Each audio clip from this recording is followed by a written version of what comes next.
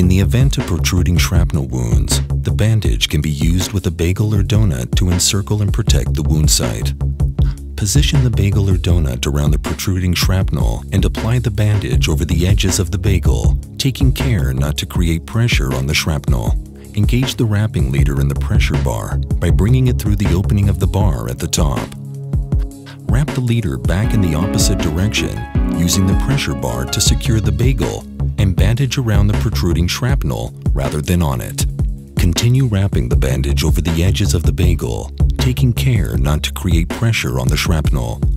The stop-and-go mechanism will help you to maintain control.